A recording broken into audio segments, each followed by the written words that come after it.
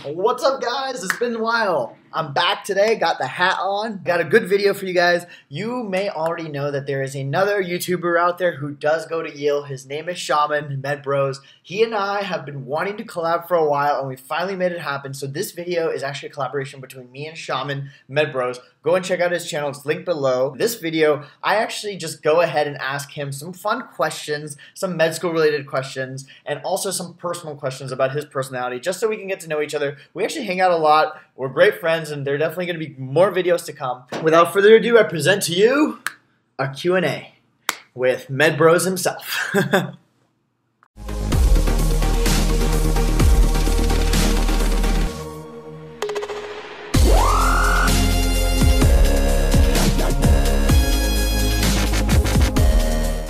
Who is this guy? Hey, I'm Shaman. I also have a YouTube channel. It's Medbros. Yeah, exactly. And we both go to the same medical school together for the longest time. I've been getting a lot of like collab comments, and we've been working on it because med school's crazy. But we're finally doing it. Like, your audience doesn't know about me, my audience doesn't know about you. So yeah, it's exactly. also like a good way to get to know each other. I broke these down into two categories. The first category is like general life questions about who you are as a person and what you value. And the second category is obviously, as med students, there's a lot of stuff that people will ask related to medicine. So I figured we'll like alternate between the two, okay? And so I guess the first to know you question is, let's see, if you could turn any activity into an Olympic sport, what would you have a good chance at winning a medal for? I don't have these interview questions.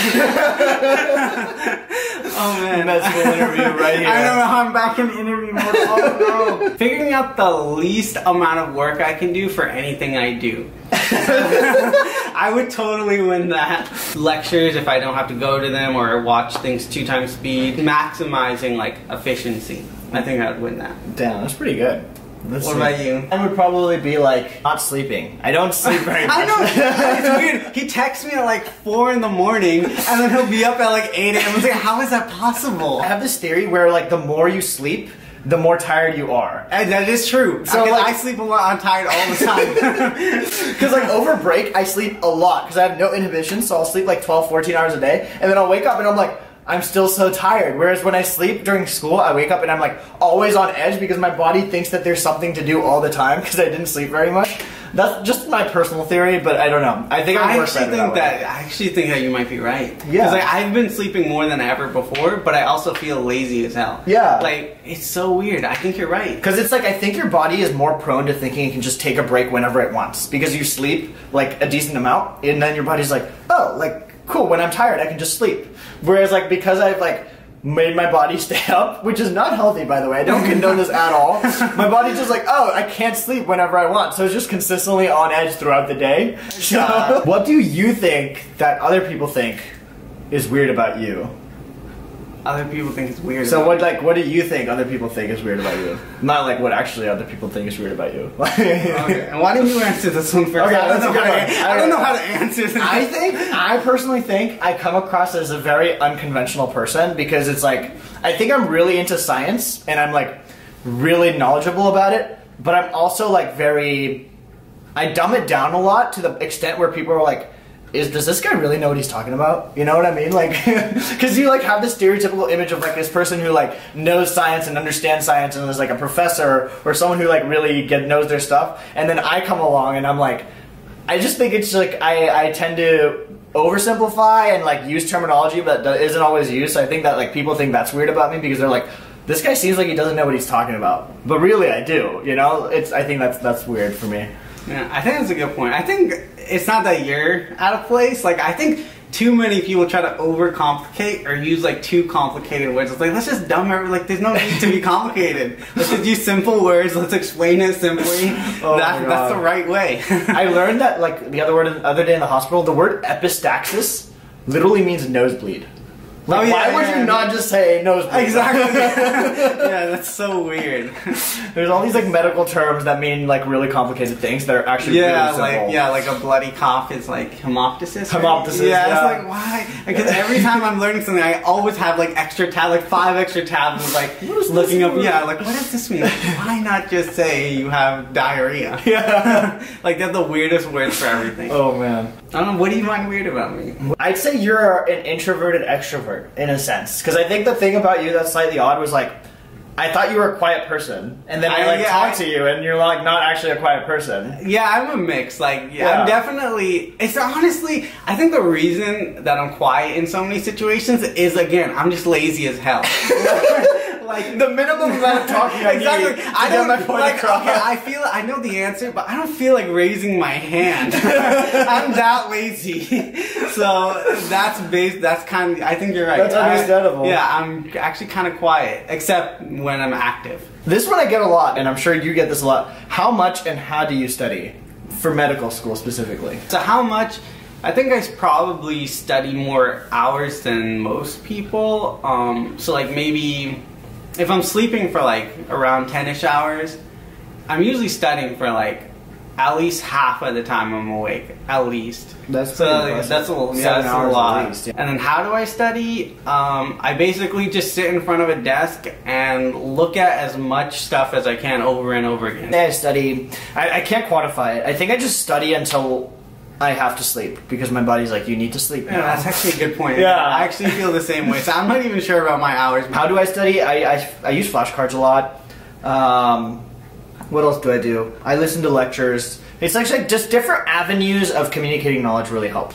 That's studying for y'all. This is another question I got from a YouTube channel. So it says, one question I had was whether or not students at highly ranked medical schools like Yale mostly come from selective undergraduate universities. I am currently a high school senior. Okay, this guy's whoever you are, you're way ahead. Yeah, fantastic that you're doing this, but you're way ahead. Finalizing college apps, would like to stay close to home, but that would mean not going to a highly selective university. Basically, does where you go to undergrad influence where you go to medical school? So you can give your we might even have different opinions. Yeah. But I would actually say it does, because like from our school, a lot of the people, like just looking at where they come from really good universities. The medical school applications, looking at the name of the college you went to is important, but there's also like things that you wouldn't think about, like the amount of opportunities available at like a different college. You might have more opportunities and better opportunities than a smaller or lesser known college. So it's not just the name, it's also you're thrown a lot more things, and I think people are more willing to help you at the top colleges. So 2 things to point out here. First of all, selection bias. You need to know what that means. Second of all, you need to look at this critically. You will never know about the people. Like, think about it this way, right? Like, every school is like, look at all these famous people that went to our school. Mm-hmm. That's selection bias, because you're only going to see the famous people. Everyone who didn't succeed, you're not going to see, right? So that's what I want to point out, because you'll always see, like, I think over 65% of our classes from Ivy Leagues, which is like, oh, that means if you go to an Ivy League, you're more likely to go to another Ivy League. False, because you don't see all the people from Ivy Leagues who did not go to an Ivy League. Exactly. You only see the ones that did, and just because they comprise a large majority of our class doesn't mean that going to a better school necessarily means you'll end up at a better place. That's one thing to point out. Second thing to point out is, I agree with him that yes, I do think that the tier of undergrad university you go to does increase your chances of going to a better medical school, but not because of the name. The reason why it matters for you is because of the opportunities, as you mentioned. Like, having gone to Yale, I can say that I go to talks all the time where really famous people come, and I'm like, it's a privilege because I go to the institution where people like this do come. 2 days ago I went and I saw a talk by like the guy who founded P53, the cancer protein. Like, a month ago I was at a talk by Robert Langer, who's like pretty much the founder of biomedical engineering. There's so many famous people that come here, and that's primarily because this has the resources and network to bring those people in, and I can benefit from them. And like, not even just the talks, like even in our emails, like we get piles of opportunities like just thrown at us every email, like, oh, here's a list of 5 things you can do, here's a list of 5 different opportunities. So yeah, there's talks, there's so many different things that like Ivy Leagues hook you up with. The school you go to does matter, like it is a factor, but the like how driven you are and yourself is the most important factor. What is your learning philosophy. What is your motivation to study in medicine? Because I think we both feel this right now. There's so much stuff. There's so much stuff that if you're not motivated to learn all of it, it's very easy to be like, why am I here? Yeah. So what is your motivation? What keeps you going? Yeah, actually, I think about this a lot. So the way I approach it whenever I'm feeling tired is to just think, okay, why am I doing this? I want to be the best doctor I can be. I want to have the knowledge that, honestly, I think a lot of doctors lack. Like, they just go by the book. They don't really know the nitty gritty. And I want to be the doctor that knows that. For me, I think that motivation comes from just appreciating the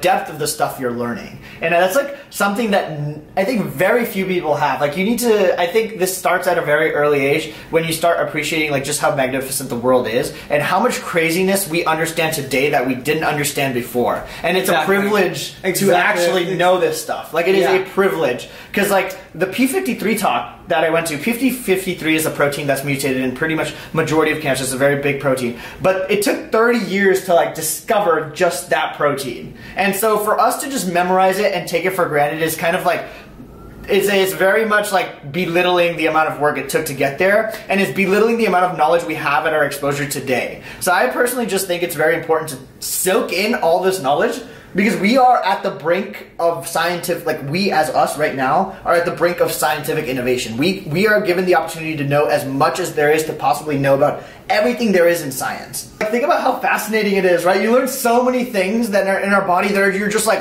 wow. Like, we're learning about the immune system right now. Like, your innate immune system that's working in your body at all times, even without a brain, because each cell doesn't necessarily have a brain, is able to do things that you would not even think about. It recognizes things, it fights off things, when you're not even like thinking about any of those things. And I think that's like recognizing that and seeing like, wow, this is brilliant. Like, I would not have known how this worked, but nature has worked 13 billion years to make it happen. And I think realizing that and thinking about how fascinating that is instead of how much there is to memorize is gonna go a long way. Because now when I'm up really late, you guys see my Snapchats, I'm up all the time just listening to Bollywood. This is how I study. Listen to Bollywood, a ton of Bollywood, and then I'm like watching lectures, and I study for, I'd say, a really long time. But I can do that because I find this stuff fascinating. I think it's really cool, really intriguing how the body has worked to solve very complex problems. I think the only thing that like sometimes comes to odds with that is like the way you're sometimes taught it. Like, you are sometimes just taught all the details. Like, you need to learn about IL-4, IL-6, like all these little molecules, and you might not have the time to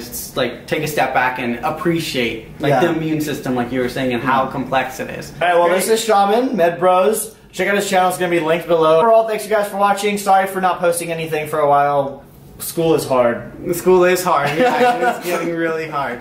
But we have Christmas break now, so there might be some break to get some extra stuff in. Yeah, exactly. But I'll see you guys in the next video. Like, comment, share, and subscribe. And like, comment, share, and subscribe to his channel too. And yeah, see you guys in the next video. See ya.